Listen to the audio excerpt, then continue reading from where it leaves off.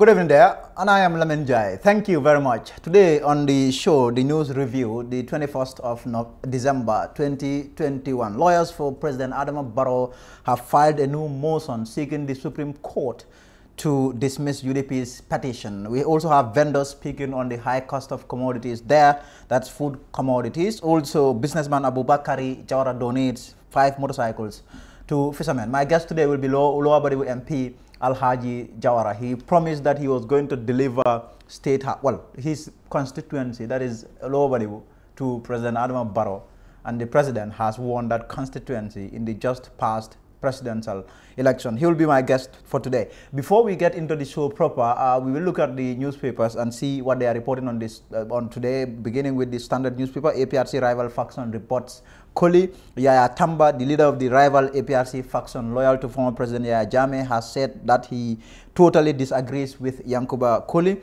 a senior member of the faction loyal to Fabakary Tombong Jatta, which backed President Adama Barrow and the NPP. Mr. Koli had claimed that the FTJ-led faction helped achieve Barrow's victory in the December 4th election. Responding to Koli, Yaya Tamba, whose faction allied with Mamakande's GDC in the last election, said Yankuba and his colleagues do not even have anything to boast of because the majority of the genuine APRC followers are not with them.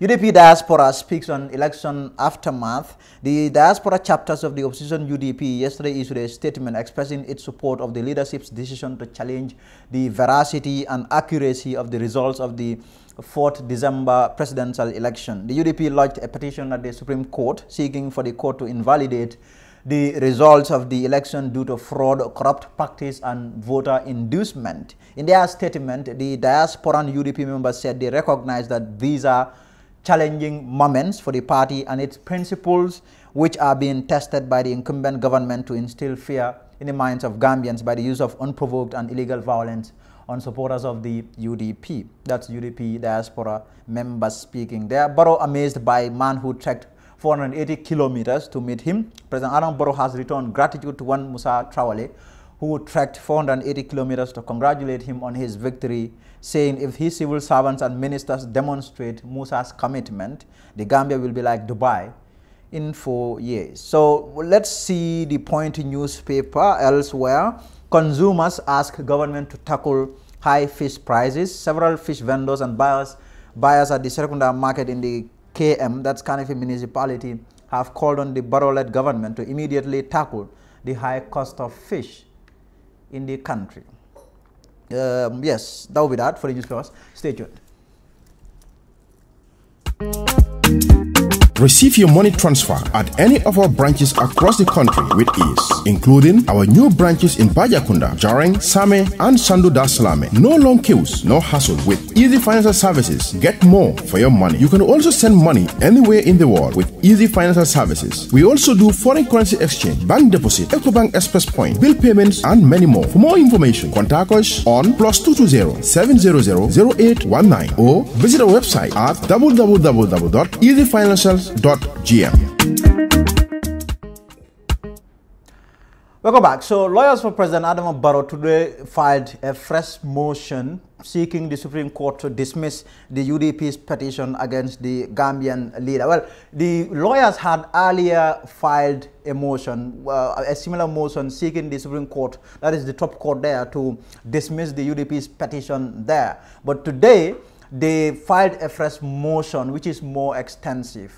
And then the Supreme Court, they withdrew the earlier motion, which attracted some cost. The Supreme Court charged them $10,000 for that. More in this story by Mati Senghor. Lawyers for President Adama Barrow have filed a fresh motion asking the Supreme Court to dismiss UDP's petition against the president. UDP initiated a lawsuit against President Barrow over the December 4th presidential election, accusing the president and his National People's Party of bribing voters. On Tuesday, 21st December, President Barrow's legal team withdrew their motion filed earlier seeking the Supreme Court to dismiss the petition filed by United Democratic Party on grounds that the sitting president is immune from legal action.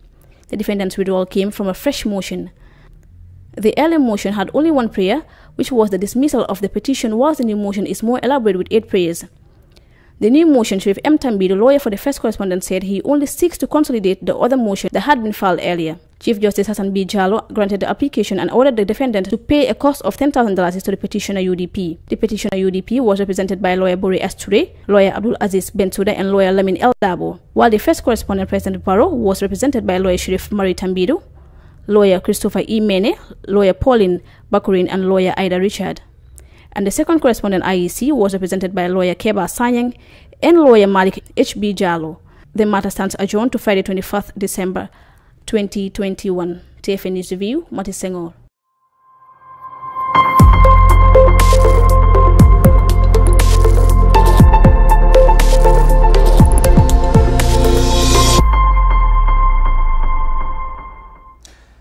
Now, these days, Gambians, citizens have been complaining a lot in terms of the price of food commodities in the country. Everywhere you go to, people are complaining that the prices are increasing. Well, our reporter was at the Sakuna market to check. Recently, there has been hike in the prices of commodities, which has led to traders and buyers complaining. The Fatu Network visited the famous Serekunda market to sound the views of traders and buyers on the said increase in prices and how it is affecting them. Salt seller Binta calls on government to take the necessary steps in preventing further increase in the prices of commodities, especially cooking condiments. Price we defa over high sa. Time bi bagasi yep ñu ngi yoka. Sako horom man first time dama ko don jëndé $110. Légui 175 lañ ko dé jaayé. Ñi nekk di try dañ dé sona trop because bagage bo laccé mu ngi seer. Mu ngi over seer sa. Sona nañ trop wax dëgg Yàlla. Nguur bi suñu mëne dimbalé ci lolu. Comme mu dimbalé ñu ci price yi bagage yi gaay wañi ko. A buyer, Binta Samba, says the continuous rise of prices has devalued the Gambian currency, stating that before now $500 could get someone enough foodstuffs. Marché bangi metti suñu jigéen ñu sonna nañ de wax dëgg Yàlla ñu ngi wax président bi de bu fekkee ne mun naa dimbale jigéen yi price bi tam mun a wàññeeku tax bi tam su wàññeeku xëy na price bari tam dina wàññeeku fii xaw la balaa élection bi jot ak élection bi jotee jigéen ñi luy sonnee fii si marché bi price yi dafa yéeg trop ñii den sonna te soo yóbboon tey 500 time boobu noonu 500 da ngaa duga bu bari waaye léegi loolu amatul léegi xale yaa ngi sonna school bi mun ta dem marché bi problème ñun ta ñu ko ñaan pour mu dimbale ñu si marché bi nit ñi coono bu ñoo coono tam mu dimbale ñu ak xale yi tam mu jàppale leen tam. Another vendor, Aisha, who sells foodstuffs, pleads with the government to help market women as they find it challenging to make a living. At the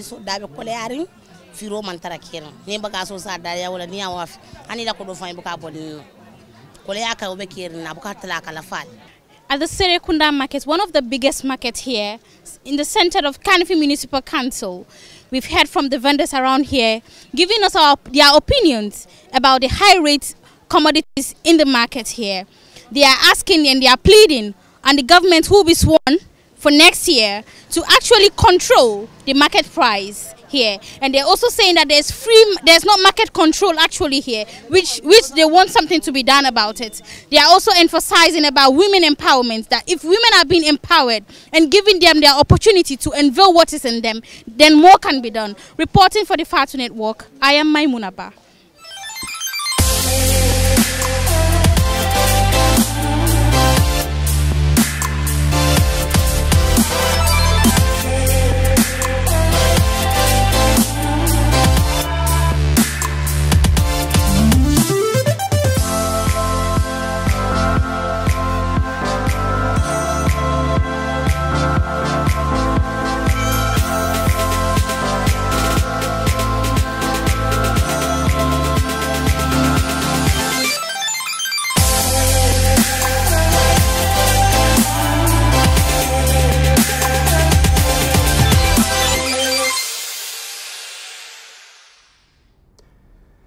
Welcome back. So businessman Alhagie Jawara and his Gach Global Company today donated 5 new motorcycles to fishermen in the country.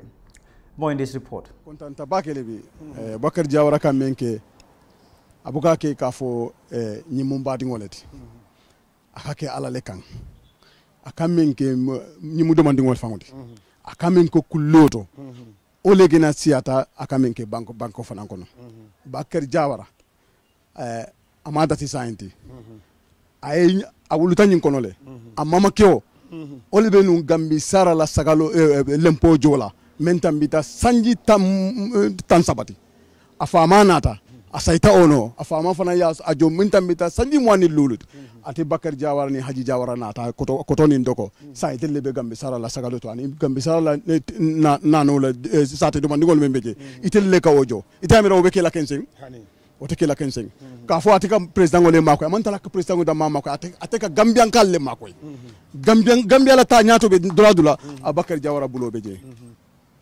So I, Jainaba, on behalf of Mr. Jawara, I'm doing this presentation on behalf of him. And I'm very glad to make this presentation on behalf of Mr. Jawara, so that the beneficiaries can benefit from it. So I want to inform you on behalf of Mr. Jawara that he is presenting this motorbike, the 5 motorbike for you guys.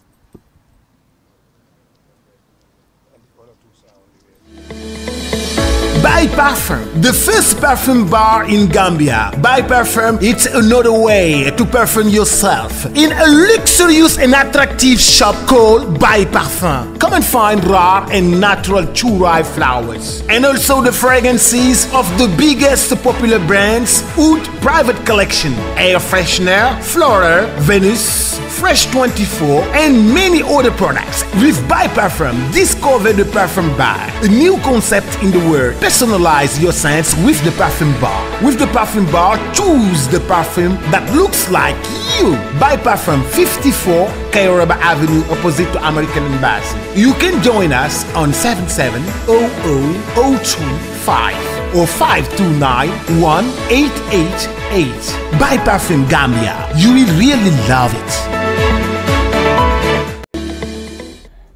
Thank you very much. So today I am joined by the MP for Lower Badibu, Honorable Alhagie Jawara. He is my guest for today. Honorable, thank you for coming on the show. Thank you so much, Mr.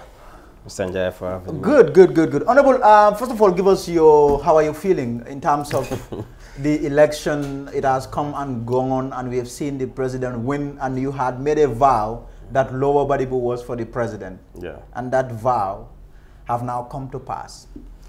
Thank you so much, Mr. Njaya. I feel very happy. I feel very happy in the sense that this is what I said before. I said Lower Badibu, or Badibu in general, is for Barrow. But many people were doubted by that. They said no. Badibu is a no-go area for Barrow. Badibu is an opposition place, this and that. But I will tell them that Badibunkas has proven us that yes, now we say no to opposition. We are now part of the ruling party. Because for how long we have been in the opposition, well, it's okay now. Now we want to be with the government. What is your secret? What is this victory that you got in Badibu? What is the secret? There is no secret in this. The government has decided.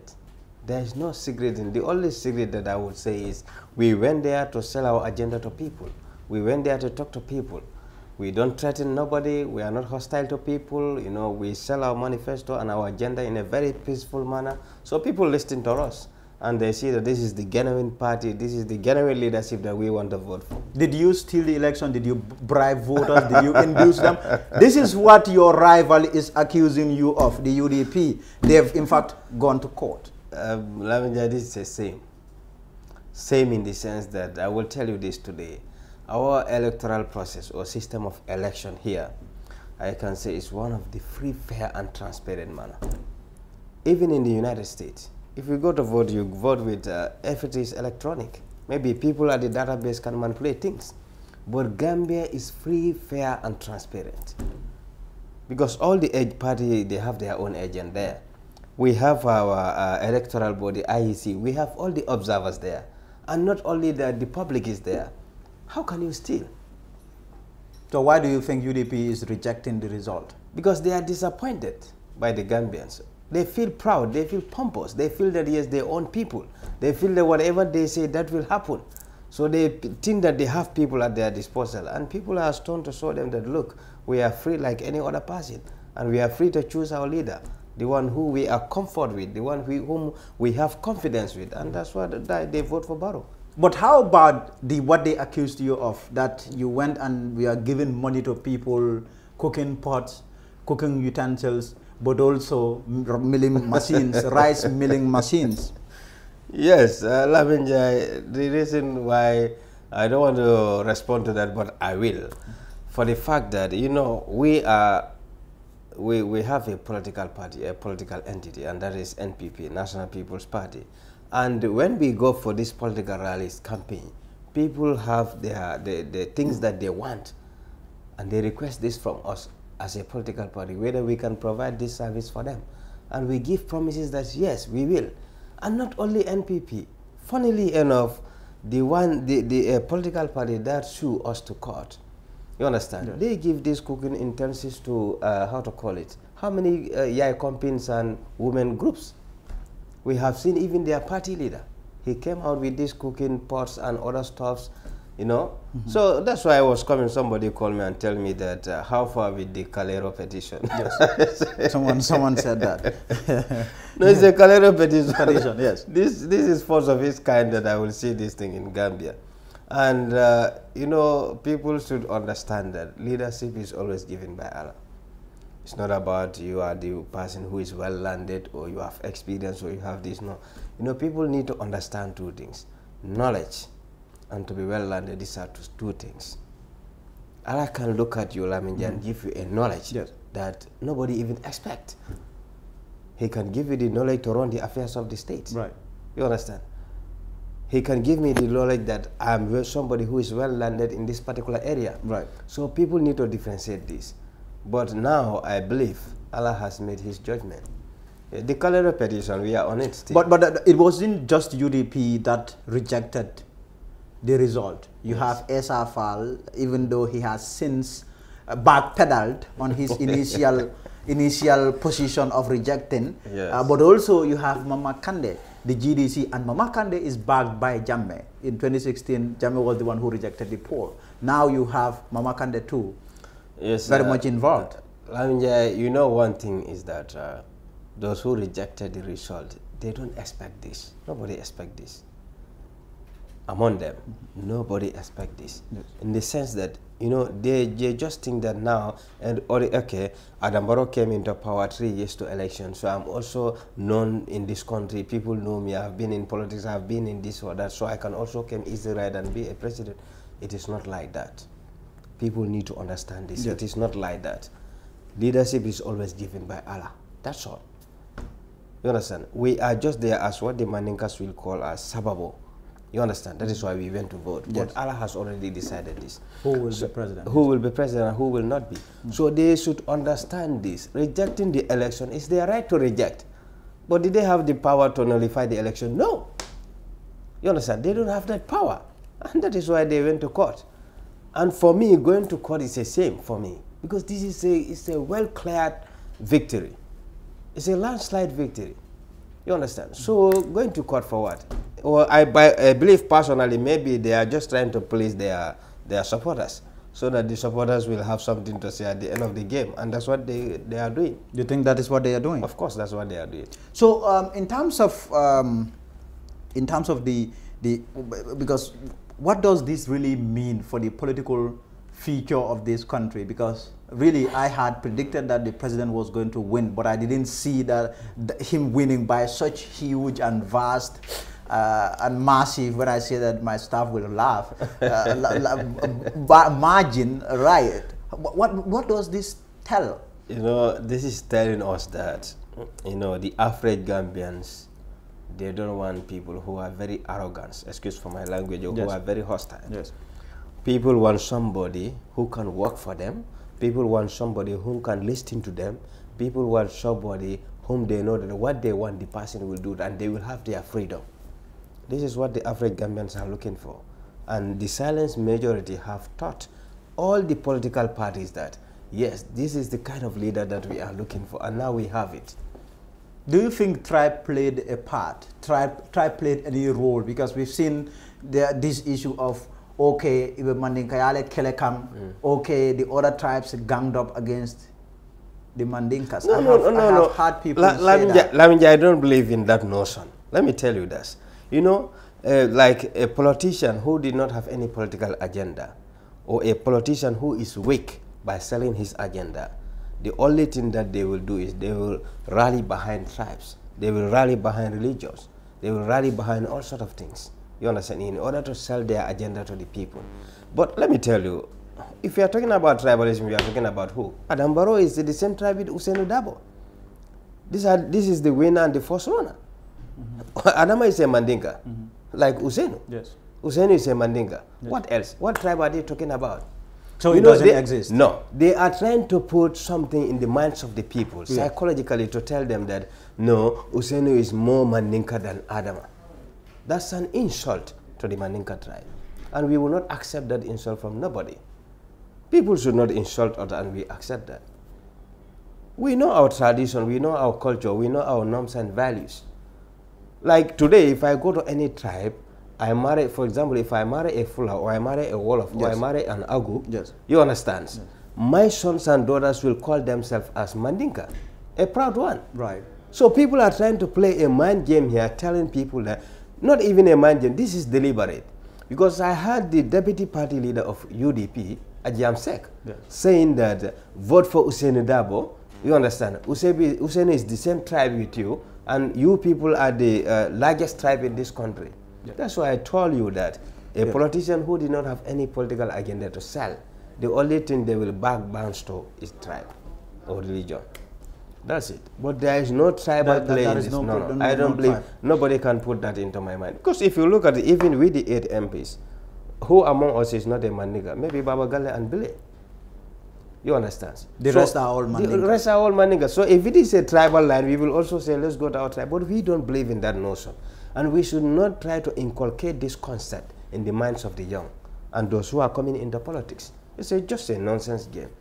People are seeing what is going on in this country, the infrastructure development, freedom of speech, media, you know, you talk of a lot of things. People are free, and this is the freedom that we are looking for. And that is why they vote for this man.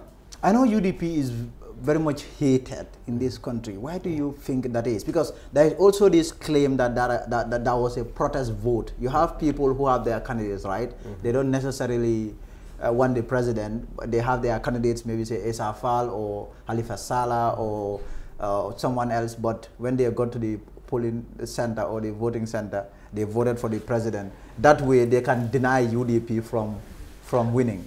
No, if people are going to hate UDP, it will be on two things. Yes. You understand? Yes. So one is they are very hostile when it comes to politics, because they are the only party that have platforms or groups, WhatsApp groups, that is insulting people. They will put your number there in their Sansandim Bolamba, Kane Wuleng, I don't know, name them. Right. You understand? Insulting you, insulting you, insulting. Would that make them to have your vote? The question is no. They will not have your vote. Right. You understand? They are the only political party during the registration process. They have their blacks going to polling stations and pointing fingers at people. Telling you are not a Gambian. Yes. You understand? Yes. You cannot have a voter's card. Let the foreigners stay from our politics. This and that. It's not good. I believe these are the things that disturbs them very well, and they thought that they are gaining. But they learned their lesson. When you say they learned their lesson, what do you mean by that? Of course, they learned their lesson because the masses, the citizens has already shown to them that we say no to UDP anymore. And I told you here one time. Do you think the party will die after this? You are talking about that. The party is already dead. Is that? It's dead. There is no chance of them resurrecting? There is no chance. Even us at NPP, I do say this to our people, frankly, that, look, this is a do or die game. If UDP won, know that NPP is dead. If NPP won, know that UDP is dead. Right. Until and unless they change the name of the party and revive the party. Right. Without that, UDP is dead. I'm telling you, they are already dead. So now, I know the parliamentary elections are coming. You are the honorable MP of Lower Baribo, and I'm sure you will be running, you're seeking re-election under the NPP ticket, of course. But then, in terms of the parliamentary election, UDP have the majority when it comes to the National Assembly. Before. What do you see? No, but they're still there, right? They're still there. No, they are not the majority. Yeah. Well, before. Let me tell you, this is called majority minority. Majority minority. Yes. But when you look at the initial stage, they are the majority. You understand? Yes. But like Lamjai, one thing is that a parliamentarian has to be free. You know, you are representing people. When you go to the house, you have to speak your mind. And you have to speak the minds of your people. Yes. You understand? Yes. But if you want to control a parliamentarian, this is what you're supposed to say. You should not say this, and that. You want to direct them, leave them to be liberal. Right. You understand? Right. You know, it will come to a point that they will be stuck. They will not know exactly what to do. Right. You understand? So this is why we have age over them. What the Mandingas will used to say, Konkunasya. There are many, but what can they do? Because even if I have something to say in mind, but I don't have the liberty to say that, I will keep quiet. This is what disturbs them. So I am telling you. What are you reading in terms of, do you think I mean, do you see a majority NPP parliament? Yes, that one is clear. The statistics are there. It's very clear. So now the president will be sworn in next month, and I know there's a lot of expectation, a lot of excitement. The president really has been endorsed by a massive over 400,000 citizens. That is very huge. In terms of the way forward, because the country needs to get to the next level, and the president has been tasked to do that. What would you like to see take place? I mean, people are complaining. People say that the standard of living in the country is going down, high cost of living. Yeah, this is a very important area, and it's a very valuable point.